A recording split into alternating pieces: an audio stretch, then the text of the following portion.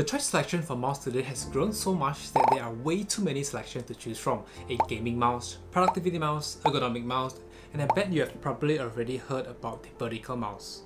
Today we'll be taking a look at Victsing's wireless ergonomic vertical mouse. Yes, the normal mouse that everyone uses are called horizontal mouse. I mean, they don't call it horizontal mouse, but rather because of this specific vertical orientation of your hand's placement.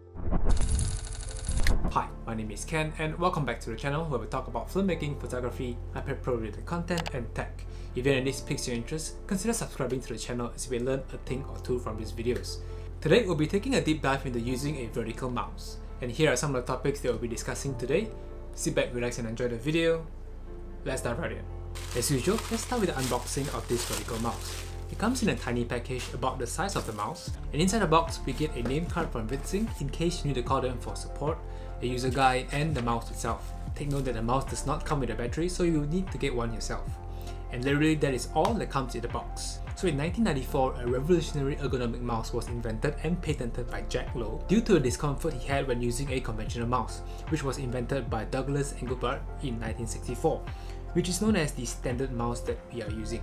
So a vertical mouse provides more ergonomics due to its shape and build. A vertical mouse helps reduce fatigue on your wrist and prevents common conditions like internal shoulder pronation, forearm pronation, unnecessary pressure on your wrist, carpal tunnel, RSI, and overall it is just bad for overall posture. Well, not that I have any problems when using a normal mouse. I have been using the M720 trial mouse for a while now, and I've never had any wrist fatigueness when using excessively. So I picked up the vertical mouse on Lazada for about 50 ringgit and figured out why not give it a go and try it out. So here's a video to summarize everything that I've learned. Let's start with the basic features of this mouse. Starting from the build quality of the mouse, it is shaped abnormally with the intention of creating a handshake grip design when you can hold the mouse where your hand is in a neutral position. The ergonomic design also elevates your wrist from the desk, eliminating pressure on your wrist. This enables your hand to work in a very natural and comfortable position, and the material on the mouse is made out of a really nice matte silky finish that you would get on a premium mouse. The texture kind of feels like a rubbery surface, but more on the matte side of things, and it is really soft to touch. It has some contoured gradient lines that provides a firm grip on the mouse, which is really nice. When holding the mouse, your palm will be resting on the base of the mouse, and your palm and wrist never really touches the table. Well, depending on the size of your hand, for larger hands, maybe only the corner of your palm, and that's it. At the bottom of the mouse, it has 5 surface pads that should be helping the mouse to glide smoothly. And this mouse uses a single AA battery, and the USB dongle sits right inside the battery compartment when not being used. There are a total of 6 buttons: the normal left, right and middle scroll wheel click, a DPI control button to change between 3 different speed modes of the mouse, and a much needed forward and back button resting near the thumb area. This is also a silent mouse whereby 90% less noise is generated when the keys are being pressed, as the buttons are constructed with mute micro switches. Just like any other mouse, the basic operation of the mouse is exactly the same as the horizontal mouse, just the user experience when using the mouse due to its more ergonomic design. Now let's move on to my first impression of getting used to a vertical mouse. Of course, when I first switched, it didn't take me a long time to get used to changing my grip from the conventional horizontal mouse to a vertical one. The transition was rather smooth. I started off with the basic navigation of the mouse, since your hand placement is now slightly vertical instead of horizontal, so there is less wrist movement navigating from left to right. Instead, you'll be using your entire forearm area. The scroll position will be slightly off-centered as compared to your previous horizontal method, and it will take some time to get used to it. As of now, I'm constantly swapping between the Victsing vertical mouse and the M720 trial mouse, where in the day during office hours I'll be using the vertical mouse, and after work for video editing or even gaming and casual browsing on the M720 mouse.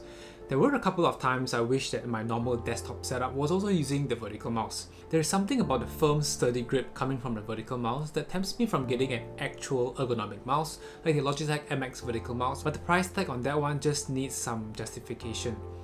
But overall, my first impression when using it is that I would highly recommend this to anyone that has actual pain from using normal horizontal mouse. And those of you who are looking to have a change in your setup, this mouse might be something fresh. So let's move on to the things that I like and dislike about the vertical mouse. Starting from the things that I absolutely love is of course the price. On this channel, we focus a lot on the value for money factor on the product, and this mouse costs about 50 ringgit when compared to the Logitech's ever famous M330 silent mouse, which is around the same price. Moving on, the ergonomic design of the mouse is also something that I'm really satisfied.